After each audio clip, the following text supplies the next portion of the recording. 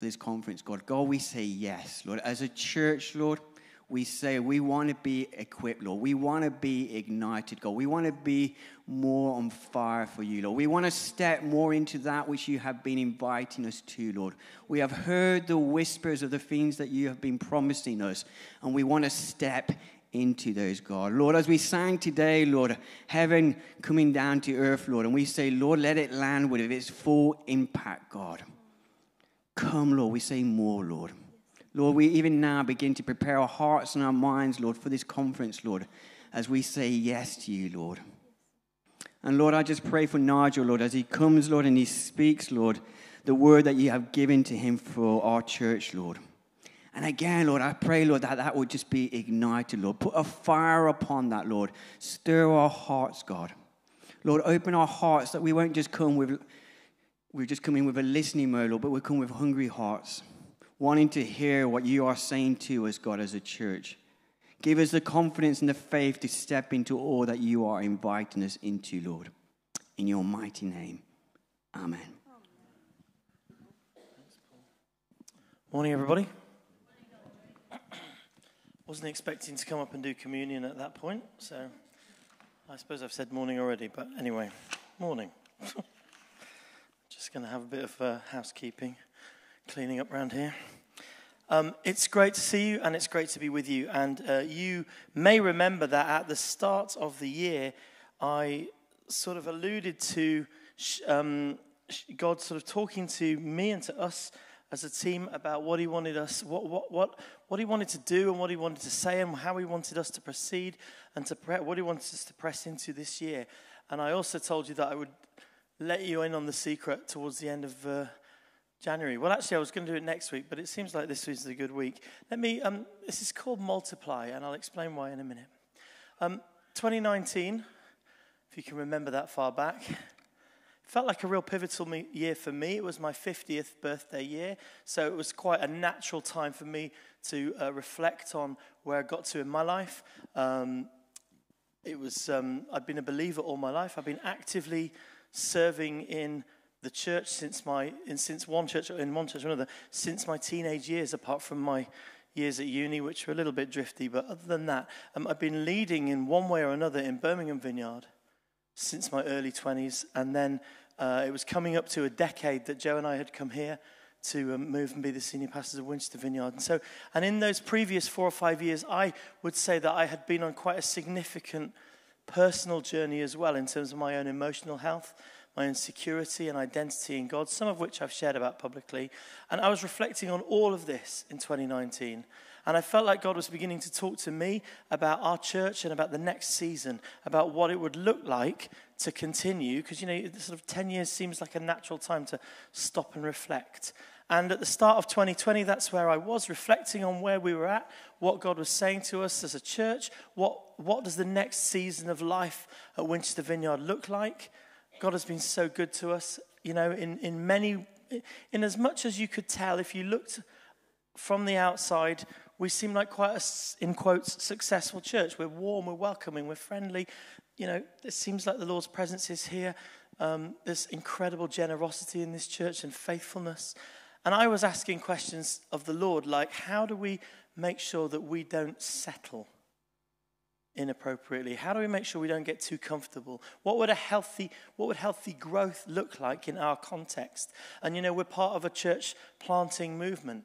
And in fact, James and Lynn, I think Lynn's here, I've seen you this morning. James and Lynn were beginning to gather in Southampton and get ready to launch what would become Solent Vineyard. And I was asking the Lord, what else have you got for us? We're a gathered church here. We represent many communities. How does God want to impact those communities with the life that we experience here on a Sunday morning? Healthy things grow. Healthy things grow. And I was tentatively exploring this word growth, and I was thinking about multiplication, and I was just saying, Lord, what would that look like here for us? And how might we plan and prepare for it? It wasn't an urgent thing, but it was an important thing. And I was just getting into that at the start of 2020, and then, as you know, the pandemic hit. And we all went into lockdown. And suddenly we were in a season where we used the word unprecedented a lot. And everyone's life was impacted. And most of us were at home most of the time, juggling work and homeschooling with going for walks with one other person if we were allowed to. And some of us thrived, but many of us struggled, if we're honest. And we were really glad to get through that and get back to some kind of normality. And like most churches, we had to change the way we did things. It seemed like every 3 months we had to change the way we did things. And we needed to switch to online services and car park church. And we had to follow the rules. And then the rules changed. We had to follow those rules. And to be honest, it felt like all we could manage to do was put one foot in front of the other and try and find creative ways to stay connected to God and stay connected to each other. And so for 2 years, my reflections and my thoughts about the next season of church and the whole sort of growing and multiplying thing just sat on the back burner as we just tried to deal with what was in front of us. And then last year, in the wake of the pandemic, 2022, we were prayerfully assessing where we were at. We felt very strongly that God was talking to us about renewal. And in fact, renew became our word, our theme for the year. Renew in our personal walk with Jesus. Renewal of our community life together, our relationships. Renewal of the Holy Spirit. And renewal of our understanding of calling. And as part of that year, you guys in the church were very kind to release Joe and I to take a sabbatical, which was very, very renewing for us. And as we were preparing for that sabbatical, I had this thought in the back of my mind. We're planning, what's going to happen while we're away, and then we were trying to think ahead a bit and plan what would happen when we came back, so we wouldn't suddenly, sort of stressed out about that. And I was sort of saying, I had this niggle in the back of my mind. I wonder what it is that God wants to say for 2023. I wonder what he wants to do. And should I be thinking about that and praying about that while we're away on sabbatical? Which was a bit of an annoying thought, because honestly, I just wanted a rest. It was a bit of a dilemma. But actually, the Lord was very kind. We were in a meeting one day. We were just chatting about stuff.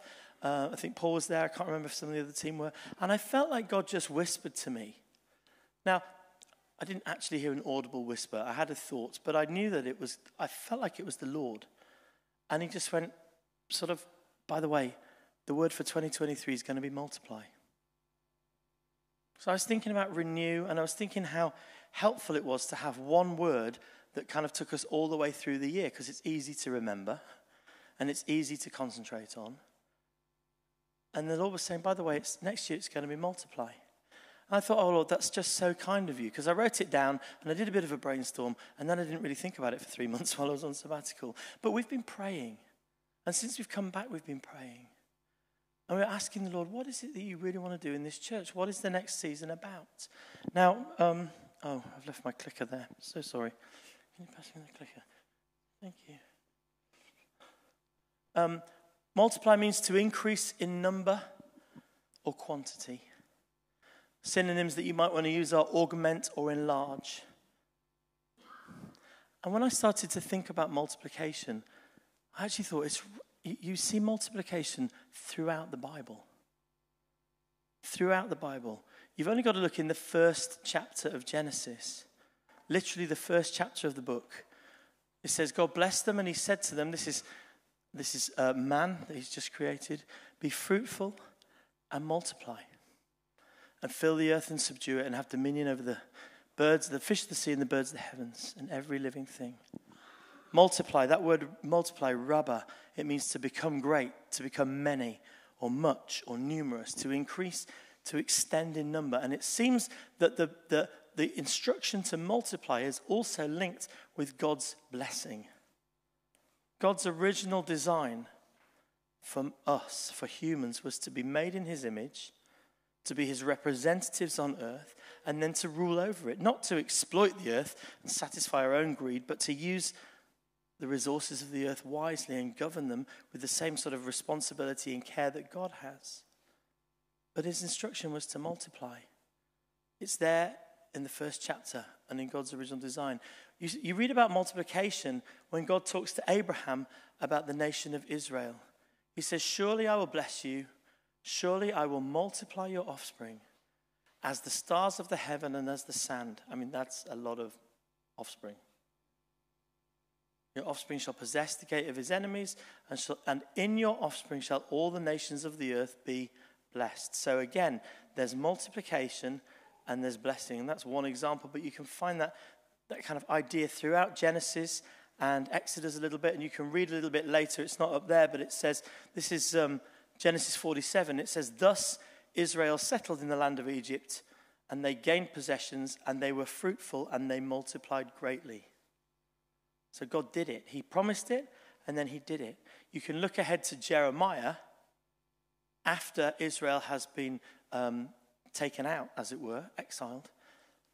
And another promise that God gives to Jeremiah, I will gather the remnant of my flock, and I'll bring them back to their fold, and they shall be fruitful and multiply. So God did not forget or change his mind about his promise to multiply and bless his people. Then we look ahead to the New Testament and the miracles and the parables of Jesus. You know, the very first recorded miracle that we have of Jesus is a multiplication miracle. He goes to a wedding and he makes wine. How extraordinary is that? Another recorded miracle we have of Jesus is the feeding of 5,000 with loaves and fish. And in both of those cases, there was plenty left over. This is generosity. This is our God's creative generosity. Jesus talks about multiplication in several of the parables that he tells. I don't have time to go into it, but Jesus says the kingdom of God is like a mustard seed. That's the smallest of tiny seeds that grows into the largest of trees. He talks about the kingdom of God being like yeast or leaven, as some translations talk about it. And he talks about taking one small sort of sample of yeast and mixing it into flour, enough to make 3 measures of flour. Now, 3 measures of flour in biblical counting means enough bread for about 100 people. This isn't just 1 or 2 loaves. This is multiple loaves. This is a tiny amount of yeast to make a massive amount of bread.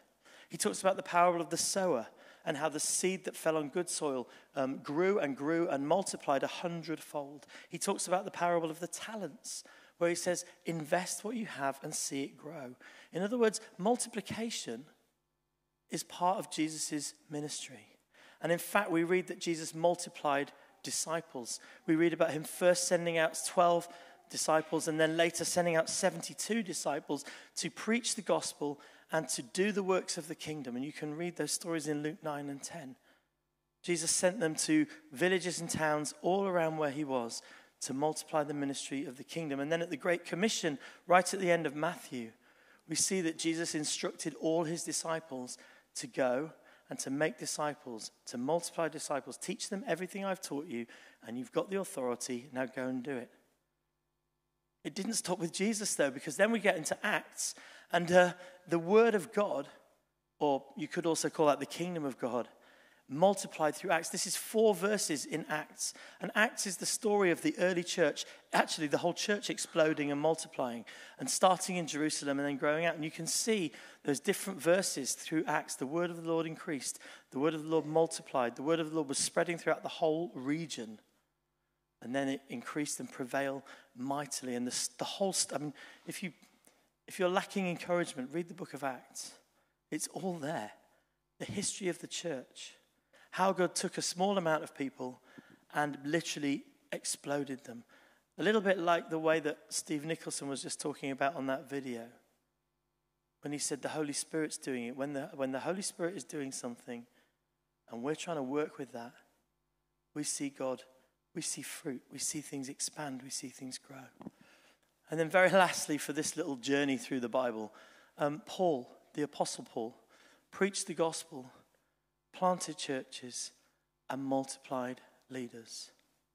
And this is just one example of something he wrote to Timothy, one of his church planters, and one of the guys that he trained. He said, the things that you've heard me say in the presence of many witnesses, entrust those to reliable people who will also be qualified to teach others. So in other words, Paul was in the business of multiplying leaders. Multiplication spans the Bible from Genesis to Revelation. And multiplication is also part of our story. It's in our DNA as a church. It's in our DNA as a movement. I don't know if some of you have been around this church for a long time and you know this story, but I'm imagining looking at that many of you don't.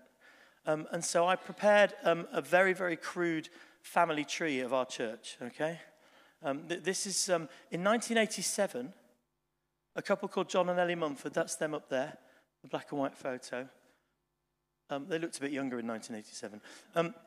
A couple called John and Ellie Mumford were called by God, having trained with the Vineyard with John Wimber in Anaheim for a couple of years, to come and plant a church in southwest London that would be a church that would plant other churches, that would grow in the things of the kingdom and would multiply itself. And actually, I don't have room on this page to show all of the church plants that came out of southwest London Vineyard, but there are a lot. Okay? There's Oxford, Bristol, and Southend, just off the top of my head, but there are others. A couple called Hugh and Ginny Cryer. That's them in the sort of get a room kind of photo. Hugh and Ginny, they joined Southwest London Vineyard. The story goes that Hugh and Ginny moved to London because they wanted to be part of this new church. They were exploring church leadership themselves. Hugh had come out of the Navy. They'd been living in Petersfield, somewhere in that area. They'd not long become believers. And they were exploring church leadership themselves. And what happened apparently is they turned up at John and Ellie's doorstep in London, knocked on the door. We've heard that you've started a new church, and we think God's told us to come and be part of it. And when John Mumford tells this story, he says, and they were carrying the most enormous Bibles you've ever seen. And John consequently said to them, okay, you can be part of it, okay, but not the first group. You can wait till the second group. So they started some groups. This church grew. The number of small groups grew. The number of leaders grew. Hugh and Ginny joined, and they served there faithfully for 6 years. And then in 1994, Hugh and Ginny felt called by God to move from London back to Winchester, to this area, but they hadn't lived in Winchester before, okay, and to start the Winchester Vineyard, which began as a small group in their house about half a mile from here, just down Chesil Street. And some of you were here. Who was around then? A few of you. Great. Yeah, you were all a bit younger, aren't you? Weren't back then, weren't you? Because some of you were children, I was going to say. Including you, Lisa. No, just teasing. Hugh and Ginny started a group that started groups, that multiplied disciples, that multiplied leaders in small groups, and met publicly, actually. I'll come back to that slide, but I just prepared this one. Met publicly around the city in various places. This is the house that Hugh and Ginny lived in Chesil Street. And these are other places where the church met as it grew. There's one that isn't available anymore because it was an old pub that got pulled down. But that's the council house, the university lecture theatre, and the community centre at Badger Farm. All places where we, Winchester Vineyard, met publicly before we got this building. And then obviously bought the warehouse. Oh, yeah. And as we're doing a little bit of looking at old photos, I thought you'd like to see these as well. Here's some photos of this building before... Yeah, we had it, and that's the opening there. Yeah, amazing, isn't it? Do you know it was a body and paint vehicle shop? That's what this room was. Anyway, going back, they bought the warehouse, they expanded it, a load of stuff happened, and in 2001, they planted out, I think it was 2001, I'm guessing on my dates slightly here, it was around that time, they planted out Arthur and Sarah, who were the assistant pastors here. Arthur and Sarah went to Plymouth and planted a church in Plymouth. And then to complete the journey, in 2021, we planted out James and Lynn to Solent. Hooray! Hallelujah. Multiplication is in our DNA. Multiplication of disciples, multiplication of leaders, multiplication of ministries and small groups, and church plants and churches. And while all that was going on, this very young couple here were also part of a Vineyard church. I'm sorry, Joe. I didn't tell Joe I was putting this one up. This was we used to lead the children's ministry in our church, and this was the photo that was on the board that you could come in, because this is before the days of, the internet and things. In fact, it's so before the days of the internet, I thought you'd like to see this photo of a flyer that I found. I think that's from 1992. Okay, you can see the amazing graphic design that's gone on there. There were 3 small groups and a celebration at the Apollo Hotel in Birmingham with the speaker, John Mumford, leader of Southwest London Vineyard. Our story was such that... hang on. That bit's closed itself up. For me, at the time that I joined Birmingham Vineyard, I was 22, and the church that I joined had 30 people in it, in 2 small groups, planted by 2 brothers who were the same age as me, and had been 17 and 19 when they'd first started the church in their parents' house in a small group. Now, while I'd been at uni, playing in bands and figuring out who I was, and they'd been planting a church, they'd been leading 3 small groups every week and attending Bible college. And the vision that they had was to grow and plant other churches across the region and beyond.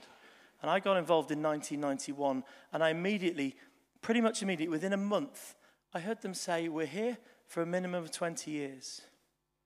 We're here for a minimum of 20 years.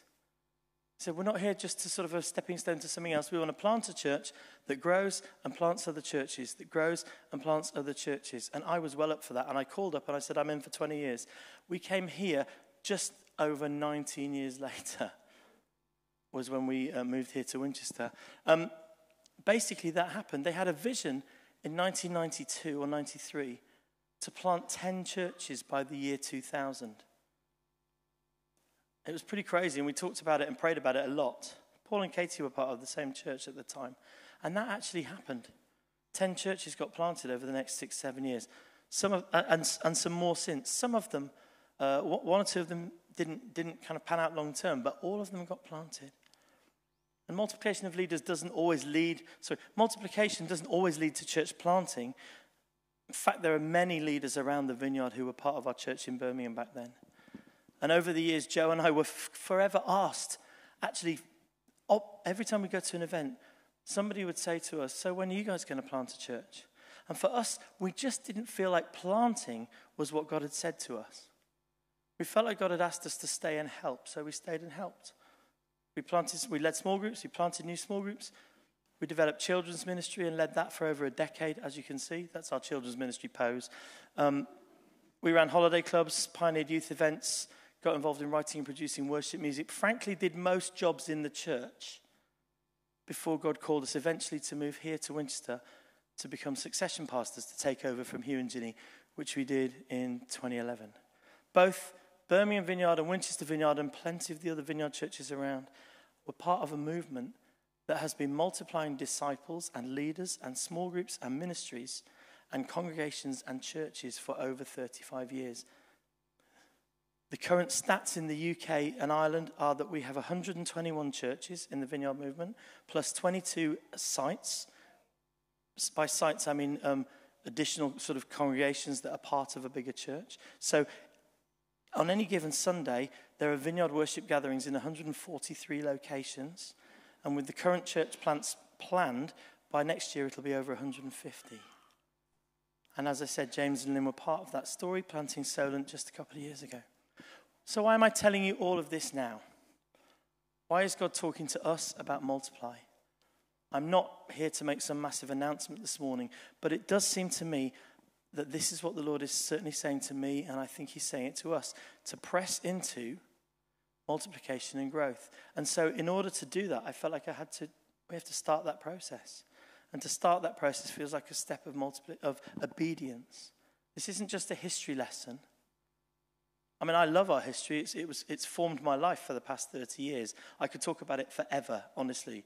My wife will tell you, my family will tell you, I bore people silly with the history of our movement and our churches and what God's done. But actually, this isn't just about the history. This is to learn from the past and go, there is so much more in the heart of God for us as a church to see and to do in His name. And that's true for each of us as individuals, and it's true for us as a church family. And you might be thinking, oh my goodness, COVID was really tough and I really haven't got over that yet. What's he talking about multiplication for? Why do we have to think about growing and moving? I'm just ready to chill out. And I would understand that. I'd really understand that. And we thought COVID was bad enough, and then 2022 happened.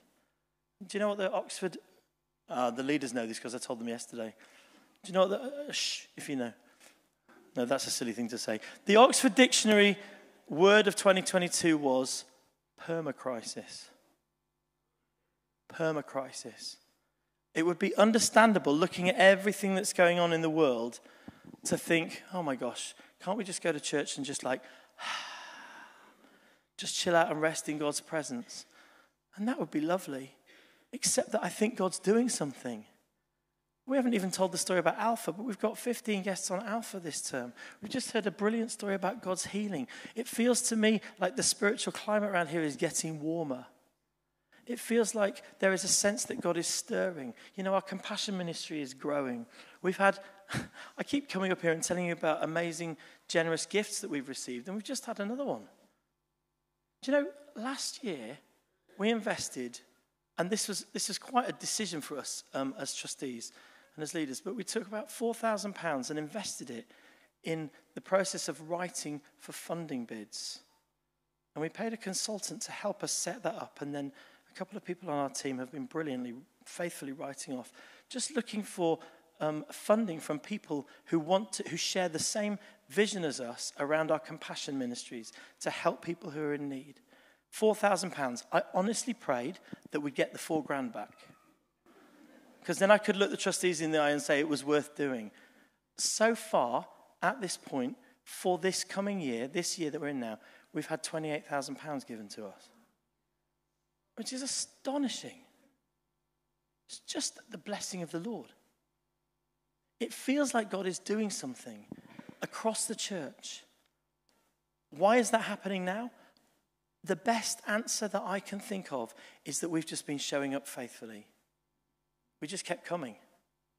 Faithfulness means you just keep coming. I'm here most weeks. Have been for the last 10 years. Sometimes it's a drag. You probably don't believe that, but sometimes I feel like I have to drag myself out of bed to come to work. You all feel that sometimes about work. But most of the time it's a joy. And just because we keep showing up, I think God keeps showing up. So why am I telling you this? What does this year look like? Well, our first couple of Multiply series are coming up. It's going to be next month, we're going to be looking at building resilience. And in March, we're looking at generosity. And then the rest is just a kind of rough list, a big list, a long list. I don't know if we'll do all these things, but these are the things we've been thinking about. That God wants to multiply prayer and hospitality and generosity and kingdom impact and justice and mission and the supernatural and the prophetic, which is why we're doing this conference. But really, this is what I think God's agenda is for us. That through all that, we would multiply disciples, multiply leaders, multiply small groups, multiply communities, multiply ministries, and multiply churches. I said to you at the beginning that we have people who come to this church from like 30 minutes drive away, maybe a bit more. And some of you are those people. And you come to church here, but you live in communities that are separate to this place. And I have a sense that God wants to bring life into those communities through us. I don't know what that looks like, but I think it's on God's heart. Something else that God's been talking to us about is a centre of excellence for training. We're going to hopefully ramp up our intern program starting this summer. I'm looking for about 10 people to come and give 1 or 2 days a week and just learn and grow in the context of being trained for ministry and being trained for leadership. Now, I'm imagining that most of those people would be in the sort of young adults sort of life stage, but actually they don't have to be. They could be anybody, absolutely anybody. If that's something that feels like something you'd like to do, come talk to me afterwards. We love that. We haven't advertised it yet. We've already had some people applying. And I'm going to be coming to some of you guys and saying, by the way, have you got a spare room that you could put up a young person in? Because it's quite expensive to live down here. I'll talk about that another time. I don't know exactly what all of these programs and strategies look like, but I do know that God wants to do something. So how do we start? It starts with fruitfulness. You know, I've just been saying that the last few years have been about faithfulness. And God does say, doesn't he, well done, good and faithful servant. Faithfulness is an incredible, commendable thing to be. Just to keep coming, just to keep going, to keep walking with Jesus, that's incredible. But Jesus doesn't just talk about faithfulness. He talks about fruitfulness. Oh, I pressed the wrong one. My bad. That one. Jesus said this, "It's to my Father's glory that you bear much fruit, showing yourselves to be my disciples." The disciples of Jesus, the people who are following Jesus, are fruitful people. And what we're looking for is faithfulness and fruitfulness.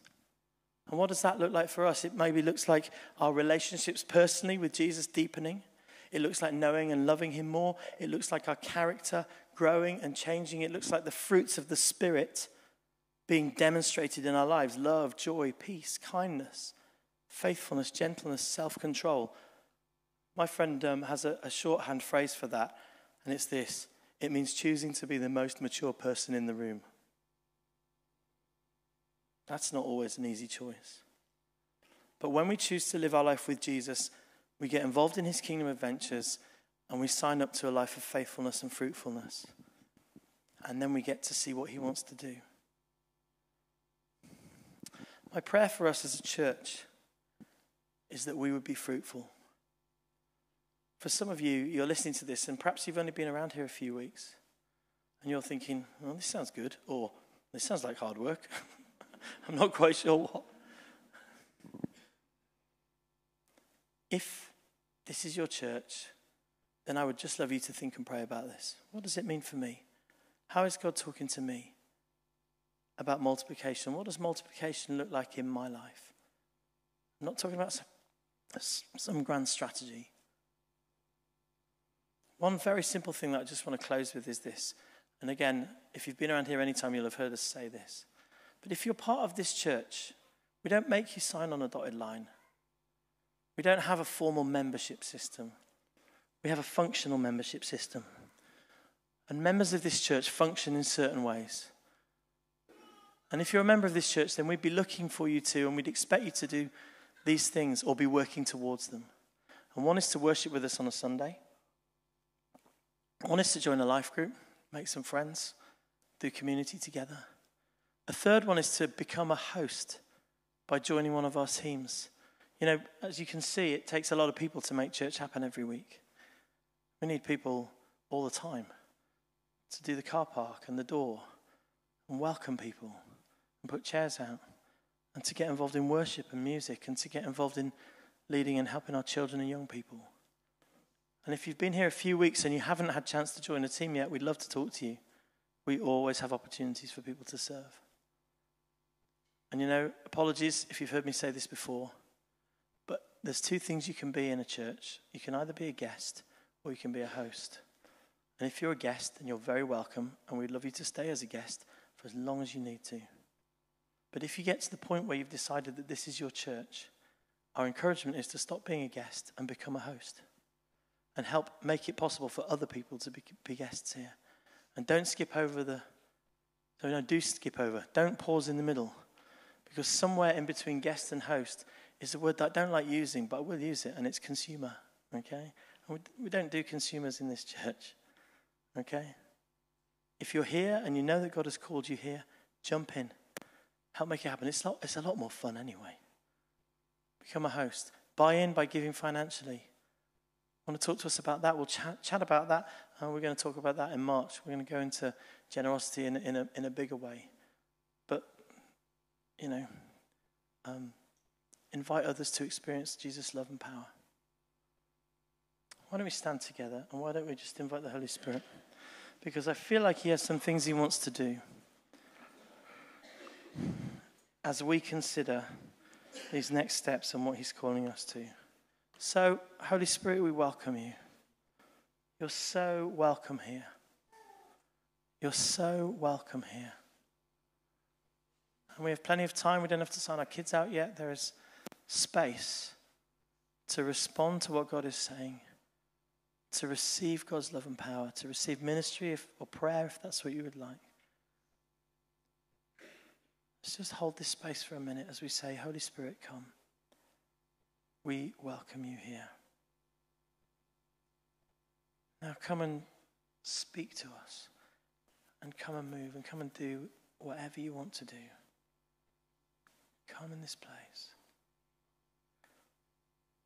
I can see that many of you are doing this already, but my encouragement for you would be to open your heart up, and maybe the way to do that, demonstrate that physically, is by opening our hands, just as if we wanted to receive something that the Lord wanted to give us, and just having that open posture and saying, "Come, Holy Spirit."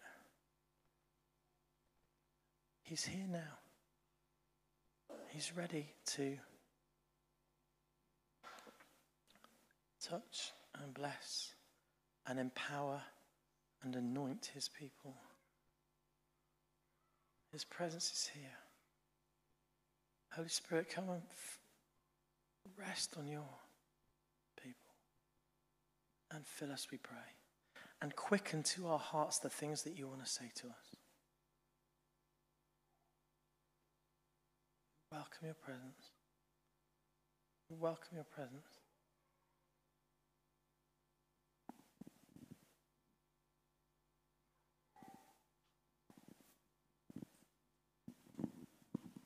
Hello. God reminded me of a picture that he spoke through to me quite a long time ago. So we lived in the mountains in Central Asia, stunning place. And we'd spent an evening watching a video about the Aga Khan, whom the people there worship. And he was uncannily a human living now, kind of very similar to Jesus, proclaiming to do the same kind of things. And we were there to be a picture of Jesus to the people who didn't know Jesus. And I remember walking out of the house feeling quite overwhelmed of this kind of Christ-like figure who was worshipped like a god in this area. And yet we walked out, it was evening time, we're surrounded by high mountains, there's no light pollution.